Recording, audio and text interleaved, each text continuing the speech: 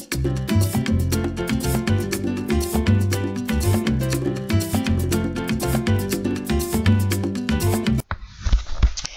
to my channel. In today's video I'm going to make some homemade hash browns, and I'm going to need a peeler, potato peeler, but you can use a knife, and I have 4 potatoes, and depending on how many people is eating, it's like 1 per person.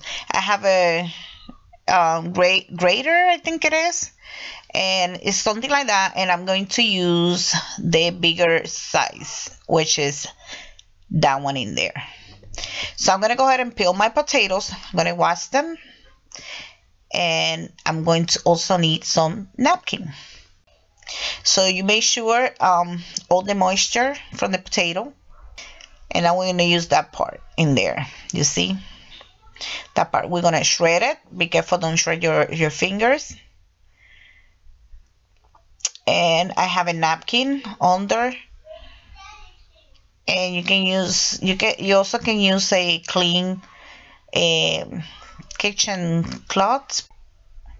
And now I'm putting in my napkin. I'm going to just press it to absorb as much as moist.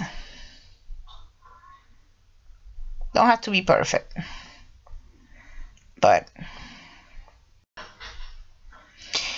And I have my hash brown in here. I'm also going to do it on top. I already did the rest. And now I have a saucepan. I'm going to put some butter. And then I'm going to place the hash brown. So I'm going to spread it a little bit. You fix it a little bit. And you can do a small one, big one. So, and I'm going to add some salt and pepper right there.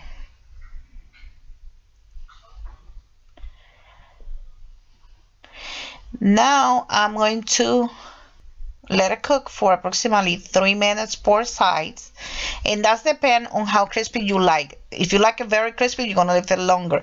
I'm gonna cover it a little bit, and then I'm gonna flip them. I don't like it too crispy, but if you like it crispy, you let them longer, probably 5 minutes per side. And it's that easy. You can eat that with bacon and fried eggs.